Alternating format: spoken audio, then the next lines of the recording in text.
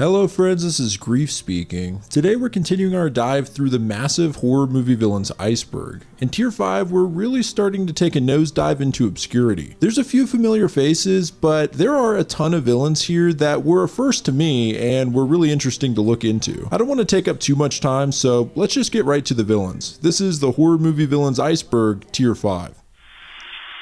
Starting with Harry Warden, My Bloody Valentine. Every year, the Canadian mining town of Valentine's Bluff holds a traditional Valentine's Day dance. One year, 2 supervisors at the mine left 5 miners unattended as they snuck off to enjoy the dance, and while they partied, the methane gas levels in the mine got out of hand, causing an explosion and the tunnel to cave in. Only one miner survived the attack, Harry Warden. In order to survive, Harry was forced to cannibalize his fellow workers, and he went completely insane. The following year, he killed the supervisors who abandoned him, cutting out their hearts and putting them in Valentine candy boxes, with a note demanding that the town never hold the Valentine's Day dance again or there would be hell to pay. So Harry was locked up in an insane asylum. 20 years later, as the town plans to resume the Valentine's Day tradition, the killings begin again and the victims' hearts seem to have been ripped out. So the mayor calls off the dance once again, but some pissed off teenagers decide to have their own party out in the old mines. Harry isn't too pleased with this, so he dons the classic mining gear and goes on a gore-filled teen killing spree. The baby. It's alive. Frank and Lenore are excited to have their second child, but the baby comes out deformed and murderous, killing everyone in the delivery room. From there, the city and Frank are trying to hunt the abomination down. It's kind of a wacky concept. You're trying to tell me this baby somehow has hyper intelligence with advanced motor skills and a level 100 sneak?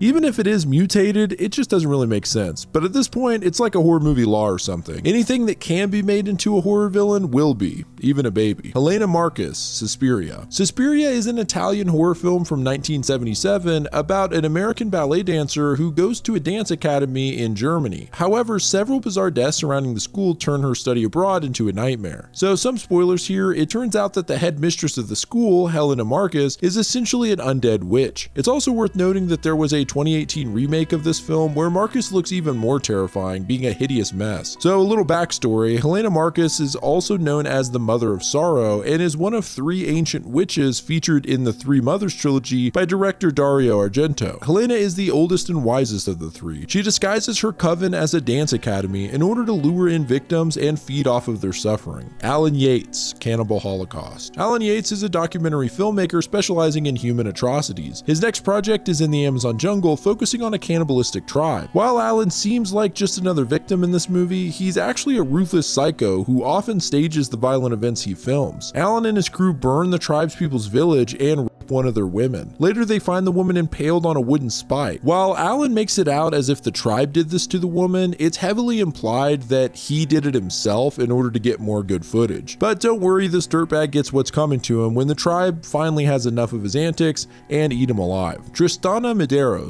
Wreck. Wreck is a Spanish found footage horror film that follows Angela, a television reporter, and her cameraman Pablo, who are covering a routine night shift at a local fire station for a documentary. Their night takes a turn when they follow the firefighters to a building that is quickly quarantined by authorities, trapping the residents, Angela and Pablo, inside. From there, the situation only escalates and it becomes clear that a horrifying virus is turning residents into vicious zombie-like creatures, although it does seem the infection has supernatural and demonic origins. So let's talk about Tristana. She was originally a cook who worked at a convent. However, one night she was sexually assaulted by a group of priests and afterwards was seemingly possessed by a demonic entity. A Vatican priest took Tristana and locked her away in an apartment penthouse where he experimented with her blood, leading to the infection seen in the movie. Angela later enters the penthouse and finds the records of the possessed girl as well as the priest's experiments. What Angela didn't realize is that Tristana is still lurking in the attic in the dark, and this leads to what I believe to be one of the most terrifying scenes in any horror movie, as Angela and her cameraman Pablo encounter a long-infected and grotesque Tristana who begins to hunt them down in the dark. I'm not trying to spoil the scare here, but I wanted to talk about it because this is not CGI, it's all practical effects, and thank God, because I think this girl is one of the scariest things I've seen in found footage. Crawlers, The Descent. The film follows 6 adventurous women who travel to the Appalachian Mountains to go spelunking. However, shortly after they enter a mountain cave, it closes in behind them, trapping them underground. The claustrophobia alone makes this pretty scary in and of itself, but guess what? There's something else down there with them. Living underground for an untold amount of time are the crawlers, a humanoid species that have adapted to living in an underground environment. They seem to have enhanced speed and strength and the ability to easily climb walls, although they are blind and rely on echolocation in order to navigate. The Children, Village of the Damned. Originally a novel and then adapted into a 1960 film and later the 1995 John Carpenter remake, The Village of the Damned follows a group of strange children with deadly psychic powers. In a small English village, one day, everyone suddenly passes out, suffering a strange mass blackout. Even weirder is it's discovered a few weeks later that many of the women suddenly became pregnant, including a virgin and a woman whose husband was away on business. Eventually, the women all give birth on the same day. As the children age, they look completely unlike their parents, having white blonde hair and gold eyes. They seem to share a hive mind and have no distinct personalities. They also possess psychic abilities and become a huge threat when they begin using these abilities to kill people. Billy 227.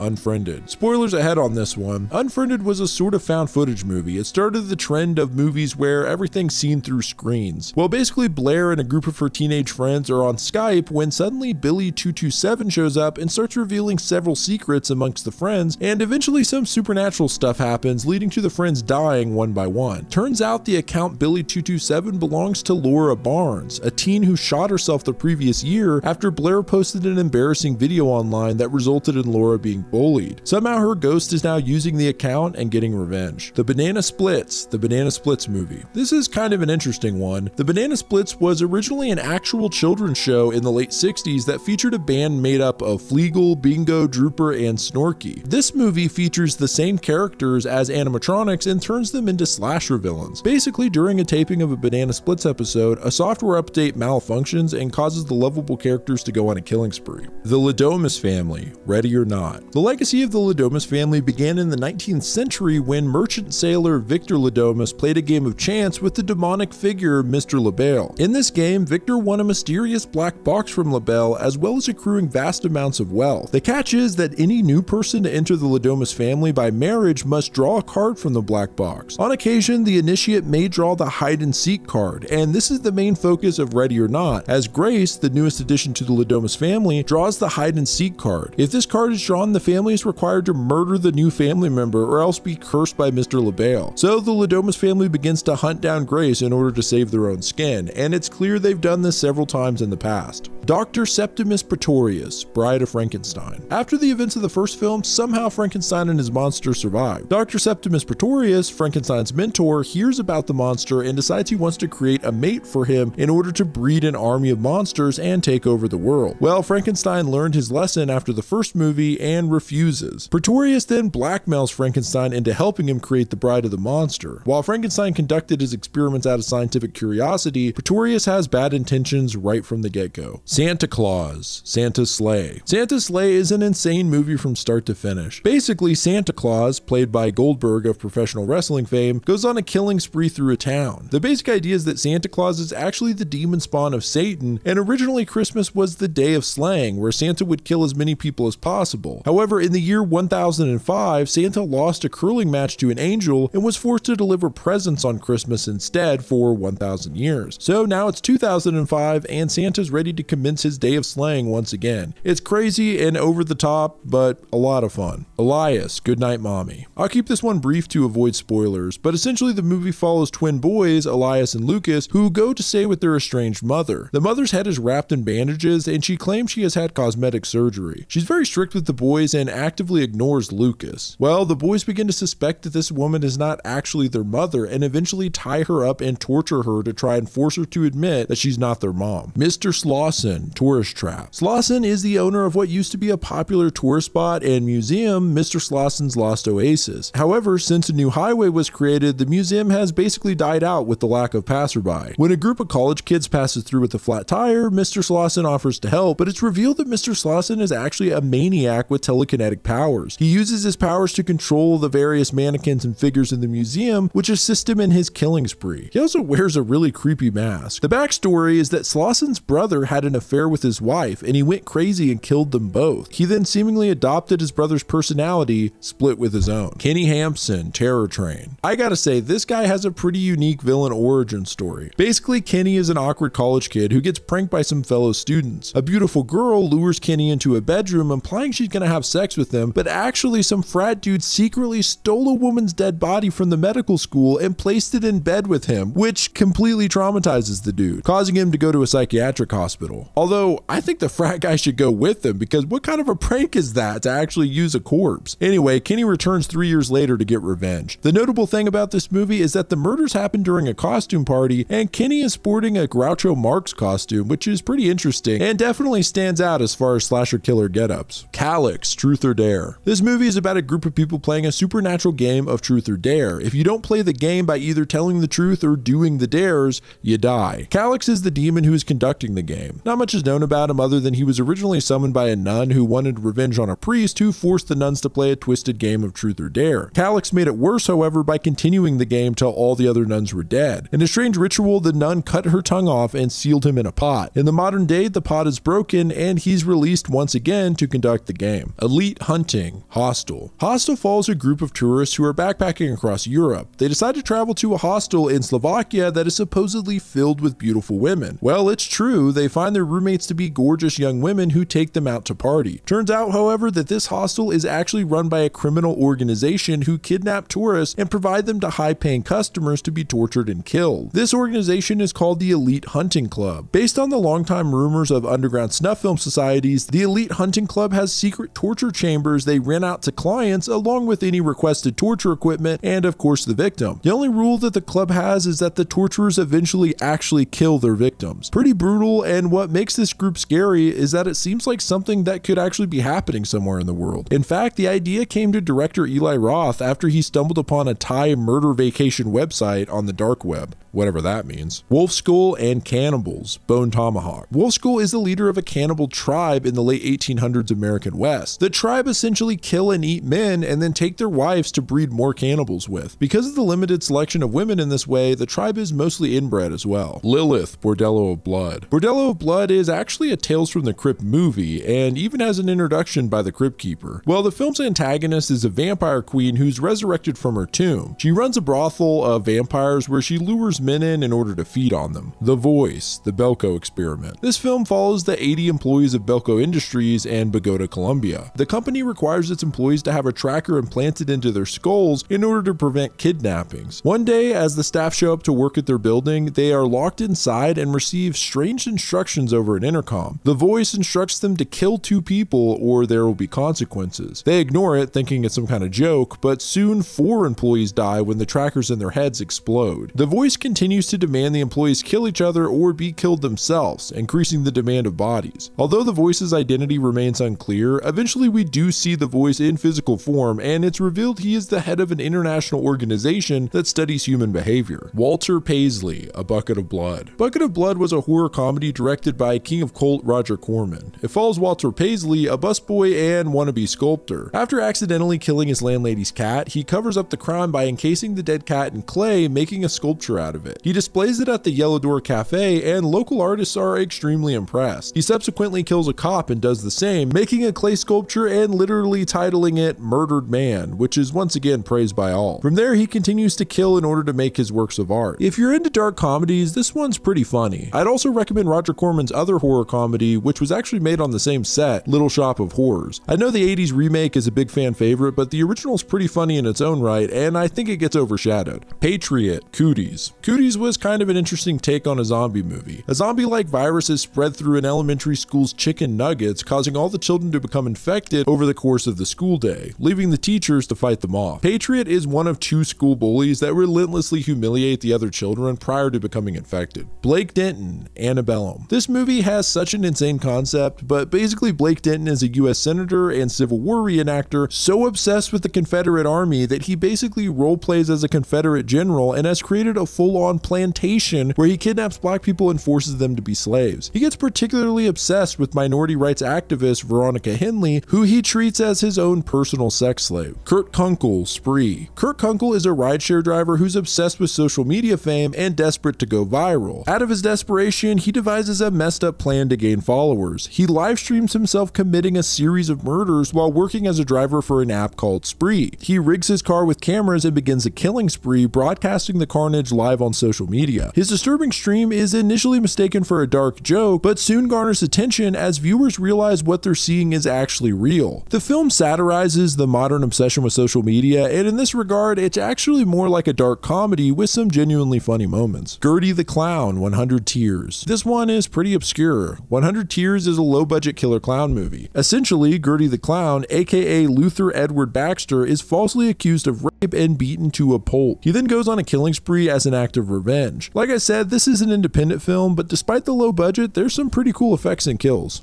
Johnny Stillman, I Spit on Your Grave. This is one of the most classic revenge movies and has one of the most iconic posters ever in my book. The film is fairly simple in plot. A woman is kidnapped and assaulted by a group of men who then leave her to die. This group is led by Johnny Stillman, who convinced his friends to do it. She survives the attack, however, and is now out for revenge, viciously killing the men off in graphic and disturbing ways. The most brutal probably being Johnny, who gets his dork chopped off in a bathtub. Prometheus the Fallen Angel. This is a wild-ass German horror film. Basically, Prometheus is supposedly the original fallen angel who was kicked out of heaven even before Lucifer, and is a main source of war and tragedy throughout history. Basically, Prometheus can bring the dead back to life and uses them to further chaos, death, and destruction. He reappears in the modern day and begins summoning hordes of zombies. The film's mostly notable due to its excessive blood and gore. In fact, the movie has a kill count of 139 and is often compared to Brain Dead as far as the amount of gore seen on screen. Michael Gibbons, Slashers. Slashers is a live Japanese game show where contestants are put into an arena with several masked killers for entertainment. The killers are free to commit any crime they wish on the show, and the only rule is that everyone must freeze during commercial breaks. It's a pretty interesting premise. Michael Gibbons is actually one of the contestants on the show, but it's later revealed that he himself is a serial killer known famously as the Bible Doll Killer. He actually joined the show to finally reveal to the world that he was the infamous killer, and also to go out with a bang, fulfilling his dream of dying on live TV. Willard Stiles. Willard Stiles is a social misfit who begins connecting more with rats than humans. After his domineering mother orders him to capture and drown the rats in their house, Willard feels pity and releases them. He then finds he has a strange control over them and eventually uses them for his own devious plans. Jack Ferriman, Ghost Ship. Jack Ferriman is the main antagonist of the 2002 horror film Ghost Ship. In this film, Ferriman lures a crew of people to investigate the mysterious ship, the Antonia Graza, which disappeared in 1962. Once they arrive, horrible accidents begin happening, killing off most of the crew. It's then revealed that Ferryman is behind the deaths.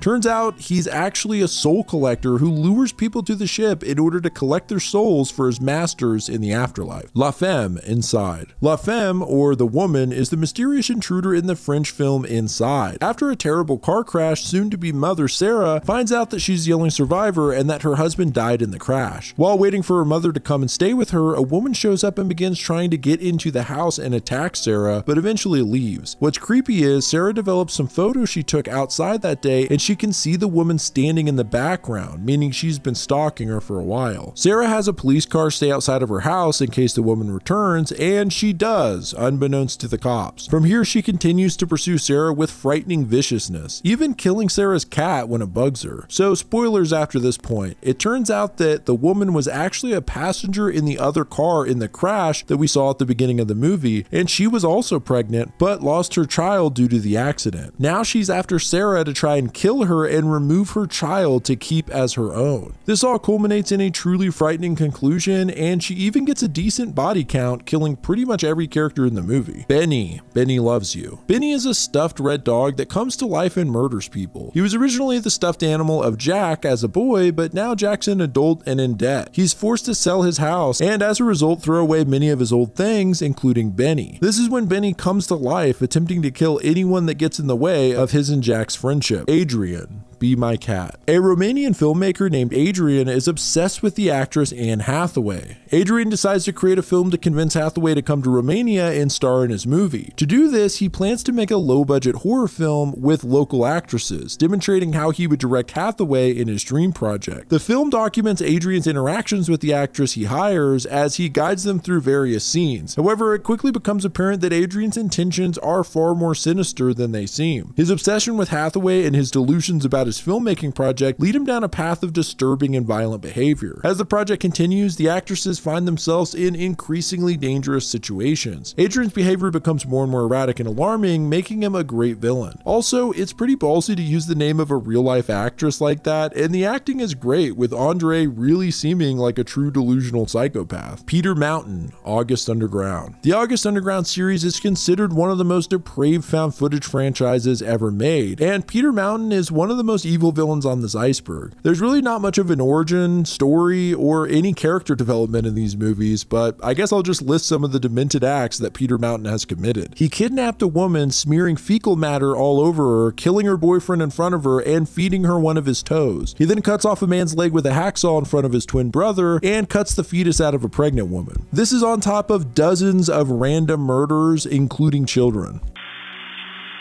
Okay guys, we're nearing the end of the iceberg. There are only 2 tiers left, and they're pretty small compared to the others, so I'll likely combine them into one video. Thanks for hanging in there. I know my uploads have been a little less frequent, but I'm working on some really cool projects that I hope you guys will like. Special thanks to my patrons, Naomi Romero, Soma, Krusty the Crab, One Group, Laz Wishgender, Hunter Piva, Heather M, Creepypasta Cube, A Slightly Bigger Ant, Ricky Shadow, Strong Kohi, Matt Rozak, Steamboat Millie, The Beast Llama, Holy Ears, Nat 007, Andrew Valencia, Ursa, and Michelle Bracey. You guys are awesome. Thank you so much for supporting the channel. If you want a shout out like that, as well as bonus content, consider becoming a patron. The link is below. But I appreciate you guys watching at all, so thank you. This is Grief speaking. Goodbye, friends.